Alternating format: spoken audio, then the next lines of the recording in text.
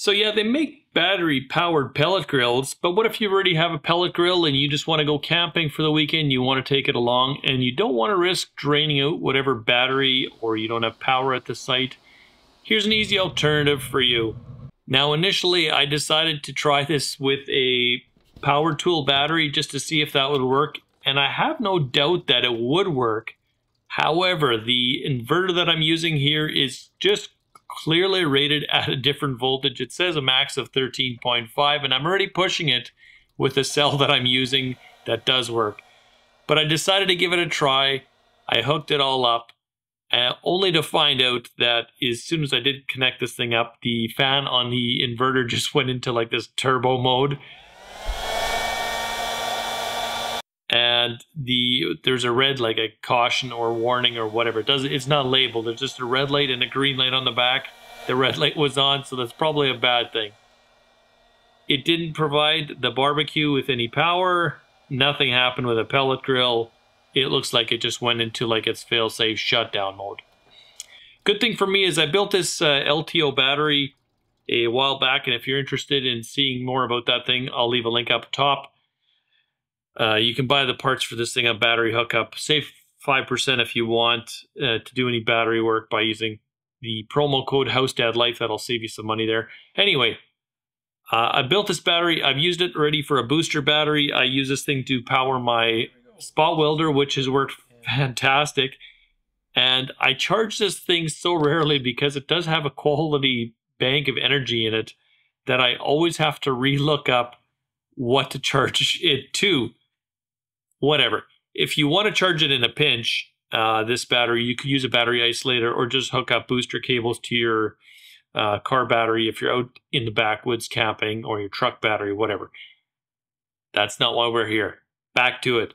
So after hooking this battery up to the barbecue and into the inverter, everything powered right back up, and I was pretty stoked to see this thing go.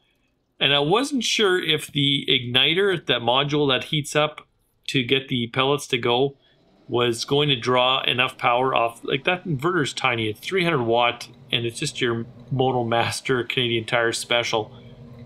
I wasn't sure if it'll actually last up, but I did film the whole thing, did catch the ignition, and I figured there's probably other people wondering how long would it last. Well, on the initial startup, this thing uses quite a bit more power. I do have an amp meter. I went and grabbed that.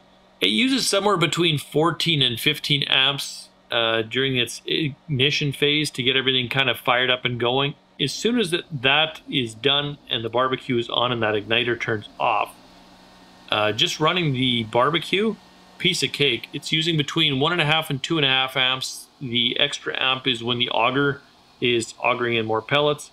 Other than that, just running the fan is using 1.5 amps. So it's about 2 amps. Now the cell that I built here is 20 amp hours, so that means that I would have 10 hours of just continuous runtime. But the initial startup, I'm going to say it probably eats off an hour or 2 off of that.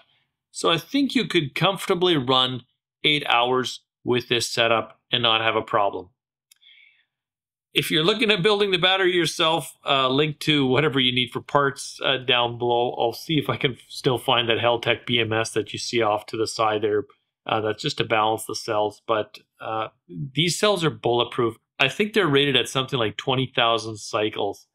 I had this thing kicking around. I was a little curious. It's barbecue season. It's gorgeous outside.